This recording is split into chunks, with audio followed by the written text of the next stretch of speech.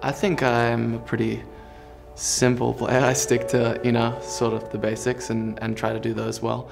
I try to, lead as much as I can, which I think is important in my position, and organize the guys in front of me. I think I was 4 when I started playing.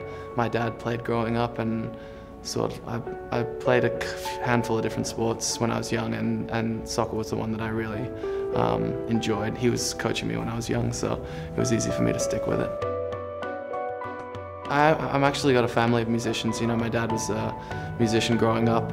He sort of taught my brother, my sister, and I when we were really young, and he was just sort of the one that stuck with it when he was 16, kind of fell into a band and stuff like that, and sort of really pursued it. He started out doing sort of singer-songwriter stuff. Now he does a little bit of, I think he calls it like electro-pop. It's sort of R&B, and I think he blends a lot of different sounds together from what we've listened to growing up. Yeah, my sister was a dancer, brother was a musician, and I was just sort of stuck with soccer. It's been huge for my career personally. I feel like I've developed a lot as a player. Getting to play here, getting to play with some of these players has been a big privilege for me. So. Sending it in the direction of the four post.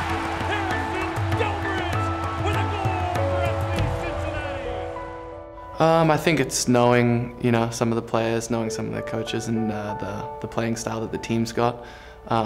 Feeling comfortable in an organization, and Cincinnati being the way it was for me last year, it was a really enjoyable experience, so it made it easy to want to come back.